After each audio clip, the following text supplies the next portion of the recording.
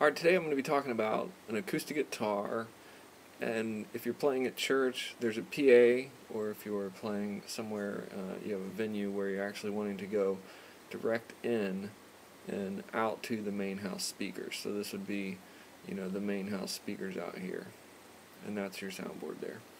So how do you get your acoustic guitar in there? And there's one simple way is to use a direct box, and called a DI box, and basically the direct box is a simple box that's sitting on the stage, and it converts the microphone cable converts the guitar cable to a microphone cable. So most PAs have a snake that run up to the board, and then you're supposed to run your guitar into the PA. So this is the best way to do it. You take a regular 1/4-inch cable out of your guitar and you plug it into the DI, and then you take that mic cable that would come from, let's say we're going to a snake. You just go to the snake. This is the snake on the stage.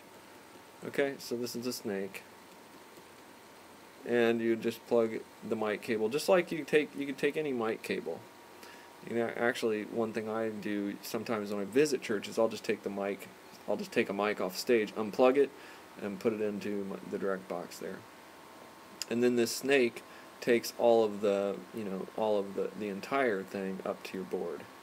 Okay, and it goes in. So basically, guitar, 1/4-inch cable, this is what your guitar plugs into usually, into the direct box, and this is your mic cable, and it goes over to your snake, and the snake goes to the board.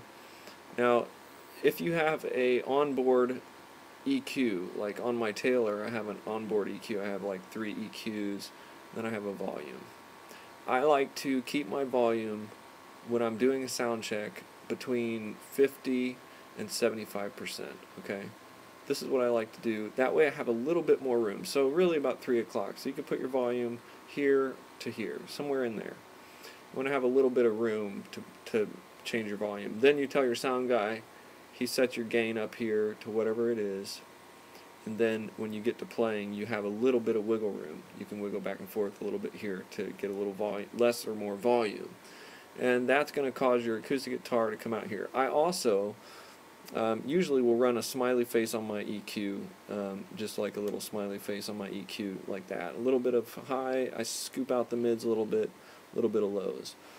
Depending on the relationship you have with your sound guy, there is a 3-band EQ usually on the soundboard, so he can EQ you.